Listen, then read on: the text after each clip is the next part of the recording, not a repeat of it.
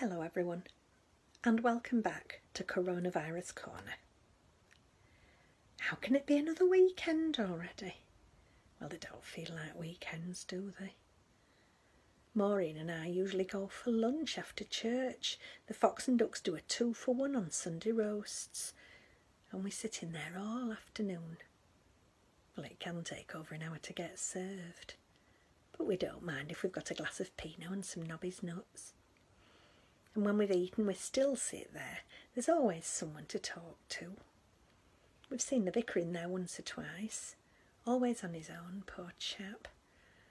I bet he's too tired to cook after he's done a Sunday morning service, what with the children running round shouting and old Arthur Fretwell hitting the pews with a stick because he thinks he's seen a rabbit. A few months ago, he was convinced he'd seen someone under the communion table, and he crawled up under the cloth and grabbed the vicar's ankles just as he was blessing the wine. That took some cleaning up.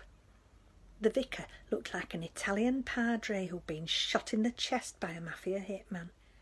He had to bleach his surplice to get it all out. We weren't surprised when he showed up at the pub that day. We bought him a pint of Bishop's Finger, and he drank it down in one.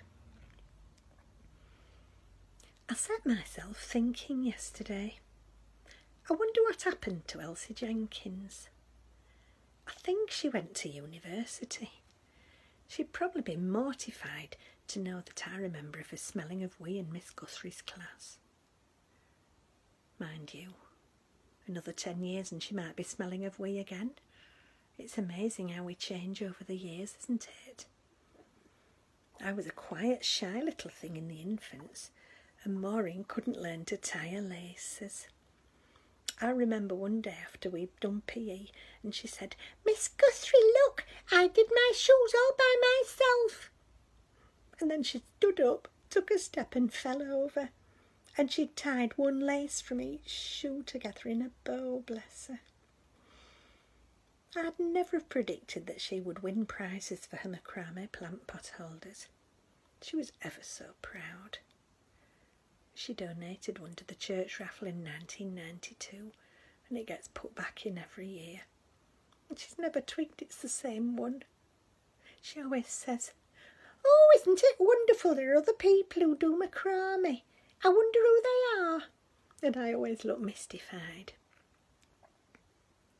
Speaking of mystified, I don't watch much telly, but the other day I saw an advert with the Olympic swimming champion Mark Spitz, who said he suffers from aphids.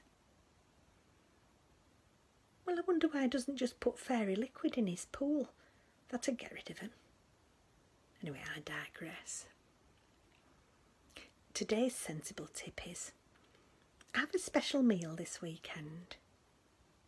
Maureen and Eric eat together every night on Skype. He pours himself a glass of wine, and she says she has a cream soda and gets all giggly. Bless them. You take care of yourself, stay safe, and I'll see you tomorrow. Bye-bye.